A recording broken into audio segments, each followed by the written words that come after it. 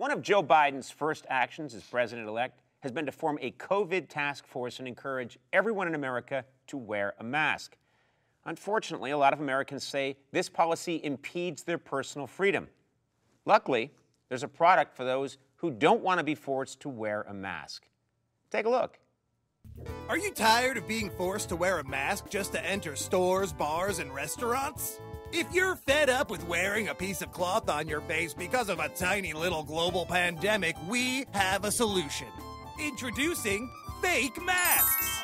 Fake masks are high-quality counterfeit face coverings that are completely indistinguishable from real masks. They're sure to get you into anywhere that requires a face covering.